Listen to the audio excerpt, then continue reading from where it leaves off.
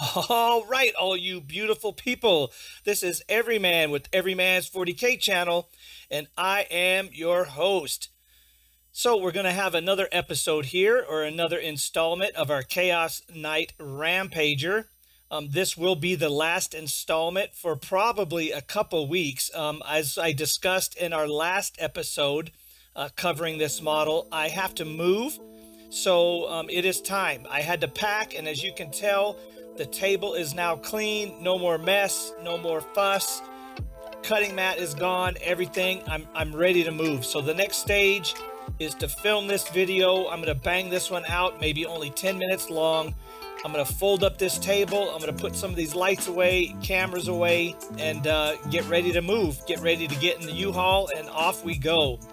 So you're here to discuss this, so let's get busy. The last time, again, the last episode, I told you that the next time you see this, we will have things built and the armor on, which is true, okay? So the carapace is glued on 100% in position. Let's turn that around and show you. Okay, exhaust is in. Everything is on. This still moves. This is not solid. I want this to be able to be taken off still. Again, armor underneath. Let me go ahead and pop it off its base. As I said, we were going to also put the iconic Chaos Knight, leg armor on, which really kind of sets the model off. If you can tell from a distance there, check that out. I mean, just when we paint this, it's going to be beautiful. I mean, amazing.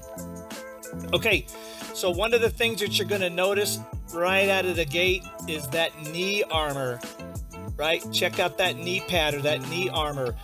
That piece here, as well as the centerpiece, right? The greave or the tabard or something that this is called, right? And then you got the other knee armor over here, okay? These pieces came from another miniature line. So I kind of stole those off another miniature line, 3D printed those up. This is actually a shoulder pad, and this was quite a lot of work. I took this off another miniature line, okay, printed it. Well, first I cut it because this was in the arm, right? The arm, you have to understand, just like a GW model, the arm and everything was in there. So what I did is I told the 3D printer to hollow this out, printed it, okay, went in with all my cutting tools and basically cut that arm right out of that shoulder blade or shoulder pad. Okay, same process with this over here. As you can see, that one, check that out. That is the other side of that person's armor. And again, I had to print it. I cut it, sliced and diced it, made it hollow. So I made the material thinner. So this is only 1 millimeter thick. Okay, so then I started cutting out the arm using my Dremel, grinding the back plate back here. Okay, everything. This centerpiece, as you can see, check that out. Okay, that centerpiece, that was from also an arm. Same miniature line, okay, same company as the two knees, but this was from a buckler, so the part that gets strapped to a person's forearm. So again, there was an arm in there. I had to cut that arm out, made it hollow, got into hot water, molded it with hot water to the body. Then the material underneath that we're using kind of as the banner material, or the basically hanging cloth, or kind of what we're going to put the symbols and stuff on, with a little bit of fur up top. Make sure we can focus this. The little bit of fur, see how it looks like fur up top? Right there, you can see better. That is like t-shirt material, but woven. Okay, so it's like a woven cloth. I don't know where I got the cloth. It's in my rag bag. When I do car work or auto work or whatever, you know how like you get old t-shirts or old rags. I have like a rag bag, so I just went in there, got basically an old rag out, and I said, hey, this will work. And I made that centerpiece. So when we get that painted up, it's going to look like an old, ghostly kind of, you know, weird shape, weird color. And then we're going to put some icon, you know, some templates, or we're going to freehand some pictures and stuff in here. Okay. So next thing, where are we at? Oh, that's it. Okay, so on that body, that's it. That's as far as we've got. Okay, so now shoulders. Okay, shoulder blades. Let's put this back on the base. Again, I want to get this done. I'm going to post a video on the towel. I got some towel stuff done as well. So let's go ahead, get this back on the base. That way we can work with the shoulder blades. Okay, check this out. As you guys can see, look at that. Okay, I purchased this one here. This is a guy on Cults who is doing mouths. So he's got, or jaws, or something like that. If you go on Cults and I searched, he has 21 different mouths or jaws like this, kind of monster teeth or monster jaws. So what I did is I took one that looks like this, and look at that. I sculpted that bad boy. So I got a full-on World Eaters now. Full-on sculpted that in, closed any of the gaps, any of the holes. The planet, okay, is made from a 32 millimeter miniature base. But what I did is I took the green stuff, or the milliput, put that on a piece of wax paper, and I basically pressed the sharp part, right, or the underneath of a 32 millimeter base, and it cut that out, almost like cutting a cookie, okay, out of a like cookie dough. So basically I pressed it, made it perfectly round, put that bad boy on there, and then started to just kind of work with it to make it look like a planet. So now we got full on World Eater shoulder pad ready to go. Again, this is so cool. We got the chains underneath. So again, we're not done. We're going to go ahead and we're going to line up a whole bunch of skulls under here, right? Because with Khorne, we got to bring in those skulls. So we're going to attach some skulls in there. This one will go right here. Okay, so that is that arm. So bring that around, check that out. So good, so sweet. Now, other side, here we go. So we're in the process of this, okay, same thing. We're gonna skull up the chains, throw some skulls in there, but we clean that up, okay? And the reason why we clean that up is because I went in and I grabbed this, okay? This is a 3D, obviously printed Khorne symbol, super thin, check that out. So we printed that bad boy out. We got the flat side here, a little bit of a curve or a little bit of a raised portion on this side. Well, this bad boy is going to go right here. So once I start gluing this down and we form it little by little and glue in place, okay, we're going to have a Khorne, or the Khorne symbol on one side of the shoulder pad. And again, it's going to be ready and it's going to go right here. Just like that. So there we go with the shoulder pads. So you can see it's coming along. Okay, last thing, and we're going to close this out. So I had a choice, and I thought about this driving home from work the other day. Oh, not the last thing. Here's this chain, okay? This is so cool. Look at that. It's like, what do you call it? Dungeon chain. Okay, this is like the old school, what we call dungeon chain, not the regular, just nice chain, but this is like not nasty stuff that we used to, you tie prisoners with. This is what's going to go right here. Okay, so we're going to wrap this bad boy. We're going to stick it through here. Give me 1 minute. I'll show you right there. Take this off, and then this, we're going to tie that in right here. So that's what's going to hold this all together, and we're going to glue all that in, and you're going to have that chain going around the back. Okay, so there. So let me take this off so we don't break it.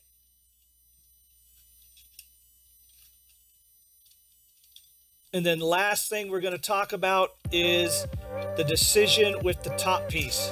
Okay, here we go. Now, I had a choice, and I thought about this on the way home from work.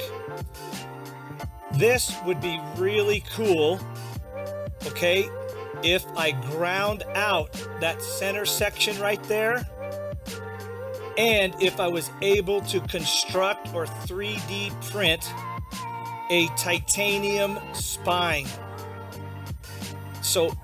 And basically leave this hole or this hatch open.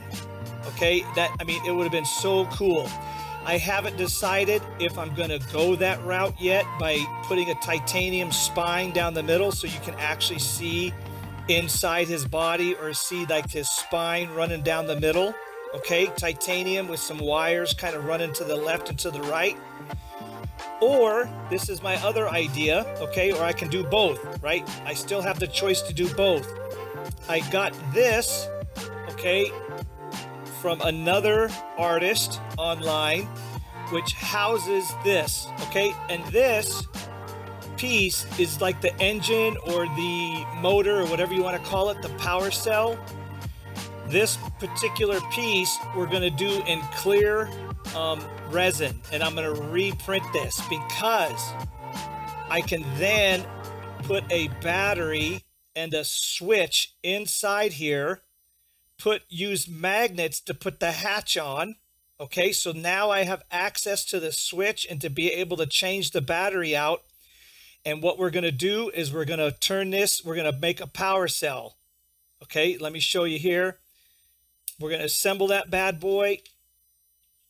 This is the bottom, and look at this. So inside there, you got to imagine an LED, and that's clear, okay, or some type of foggy, clear white resin that the light will shine through, because that is hollow, right? So now you guys getting it? So then we're going to put that right there in the middle. We're going to stand it off about 1/8 of an inch so it doesn't hit or crash this little piece right here, okay? I don't want to have to clearance this. So we're going to go right in the middle, and we're going to put a power cell right just like that, okay? And then from there, we're going to put the battery and the switch in, and we're going to be able to pull this off with magnets and turn the switch on, and we're going to have an actual working power cell, okay? I mean, this stuff is going to be crazy when it's all done. I mean, let me tell you, I mean, super crazy. So let me go ahead, put this here so you can get an idea of scale, right? Put this here. So roughly that's how that goes. We are going to put one more series right here. Okay, so we're going to go left and right. We're going to drop those right there. Okay, so we got one more set of spines that have to go in. Then behind that, a power cell that's actually going to have an LED. It's going to be working right behind, okay? Then we may do a banner right behind the power cell or something big back here. I'm not sure. It's kind of getting busy, so to speak, right? Everything's busy, and by the time we put the spikes in and do a lot with this, I think it's busy enough. We are really close. Once we drop in the power cell and get the skulls all in place, we're almost ready for prime. I say we're 2, maybe 3 weeks out max of getting this into prime. So what is it? The end of May. I'm doing this on May 30th. If I can get this in primer by June, let's say 15th to around June 20th, you know, that week, we're golden. We're good. So I should be able to get all this assembled. Last part, and then we'll go ahead and run the credits, and we'll close this out. I printed this out, but I was not happy. This little doohickey here, Khorne symbol, it's meant to go right here, but as you guys can kind of see, it's just not the right scale. I need to enlarge it. I need to kind of make it a little bit tougher. These are way too thin, and 2 of them broke off already. Anyway, that is going to go right there. That's that armor plate that hangs down left and right side. And then I do have the auto cannon or the gun that's going to go in here. Okay, we're also going to throw in underneath, under here, okay, some wire. And the reason we're going to have some wire is because we have these hoses or these pipes here, and I want these hoses and these pipes on the carapace to actually go somewhere. You see how that one is going down into the armor, straight down? Well, right under here, I can take a piece of wire and recreate that and have it go down, and then make a left and go up under the armor even more. So I can actually do some work under here to hide or at least enhance that area, as well as over here. Okay, and this is the actual bigger area that we have to work with. It's got the biggest gap and the most visible space. So if we can drop a couple wires, you know, like a 14 gauge, maybe 12 gauge wire, do some bending, actually drill and have maybe some hoses going into the body, that would really do a lot to kind of finish that area off. Take your eye away from the junk kind of sculpture I did there, because there's no texture, there's no skin, right? There's no scales. So what we do is we're going to cover that up with hosing. Okay, so we're going to call this one a wrap. We're going to roll the credits, sound the music, and we will be back once we have moved to our new location. Okay, everybody, I wanted to do this in one take. I wanted to get in and out, make this around 10 minutes. I mean, we're already after 15 minutes, so we're going to close this one out. And like we say on every episode, may all your dice rolls come up sixes unless you're looking for that one. Peace out, fellas.